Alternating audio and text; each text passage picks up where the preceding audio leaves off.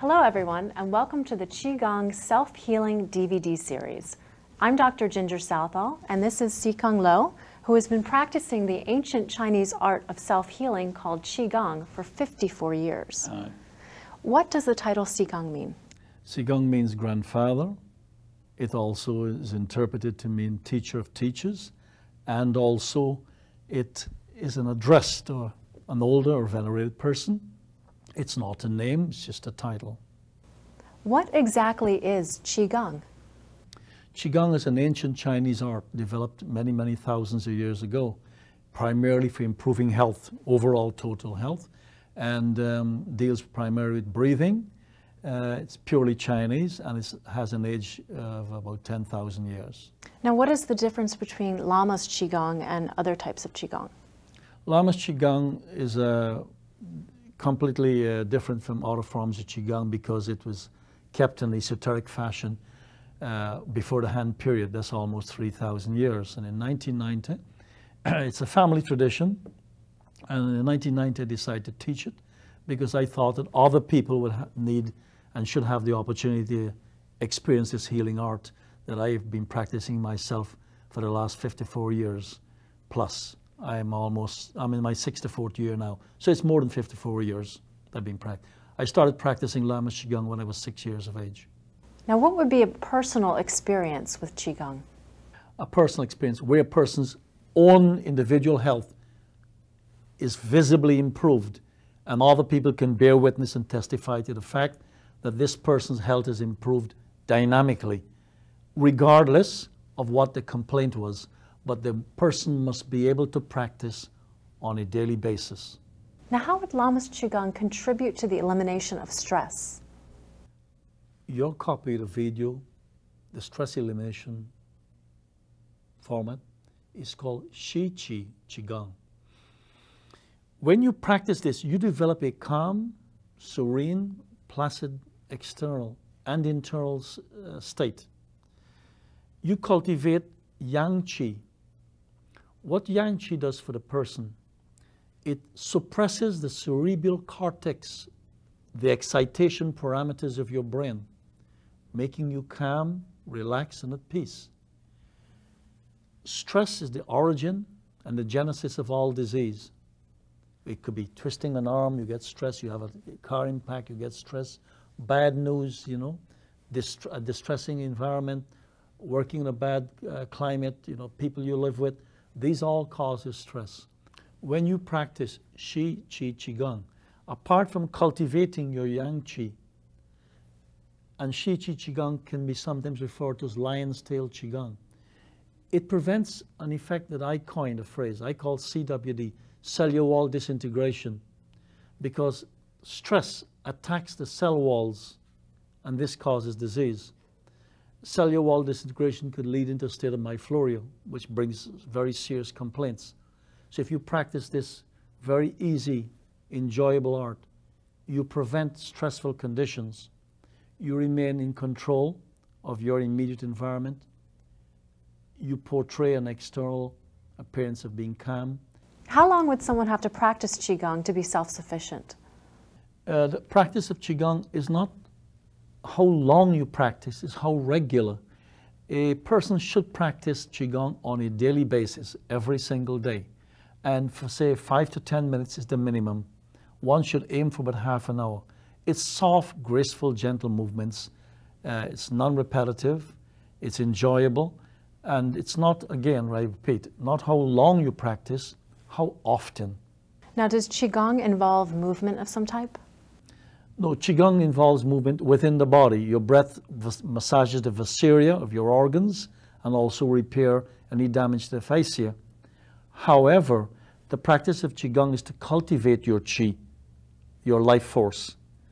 The movement that you may see, this is called Daoyin. These movements are stylized. They guide this developed, cultivated Qi. The movements of Daoyin guides and leads this Qi, this life force, with its healing properties to your particular organs or system that you best need help with. In other words, you cultivate the energetic process and then you lead or guide it with intent to the vicinity, locality, or area that you need help with. How would one recognize a good instructor? A good instructor should be articulate and communicative in your own personal language. In other words, their language skills should be such a way that if you ask a question, you would get a prompt answer. They should also be able to have access to a higher level. In other words, a more senior instructor or a master, and in rare cases a grandmaster.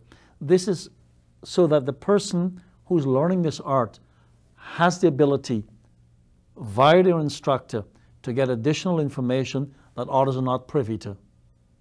Now, apart from the health benefits of Qigong, what other benefits could one find by practicing LAMAS Qigong? LAMAS Qigong, apart from its dynamic input, increases the person's spirituality, because when your mental health and your physical health is in a state of balance, when you're calm, serene, placid, when you feel less low in spirits, naturally your spirits rises up. This is a form of elevation of your spirituality. So LAMAS Qigong has an added facet that is non-religious, but increases the person's spirit. So they'll look dynamic, they'll look healthy, they'll look vibrant, and they're a person that you want to be in company with because they vibrate in an energetic process that others feel most happy with. Now, are there any racial, political, or religious bias agenda with Qigong? No, Qigong is basically to do with breathing. You can't have politics, religion, or race in breathing. Everyone has to breathe. What it does, for the individual who practices, it increases your spirituality. Whether you're an agnostic or an atheist, when one says spirituality, one means your spirit, not a religious dogma. Your vigor, your energy, your vitality, your spirit, your life force. If a person is practicing another art or discipline, would practicing Qigong have any adverse effects?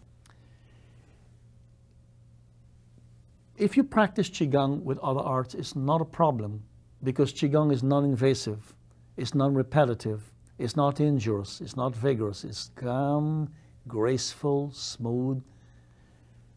So I can see no problem practicing any other art if you practice Qigong, because Qigong complements and enhances physical, mental, and spiritual growth. Would practicing two different types of Qigong pose a problem? Yes, it would do. You would have confusion. You go to one instructor, you get his or her version, and then you go to another instructor and get another version of another type of Qigong. When a person practices Qigong, it's for their health, so they should stick with the type they're practicing. If the improvement does not manifest, if one does not see visible dynamic improvements after a short period of time, if you're not happy or comfortable with the instructor, the instruction, or the increased benefits, then switch to another one. All Qigong is good. They're all good. But, you have to decide which one for you is going to improve your health fastest.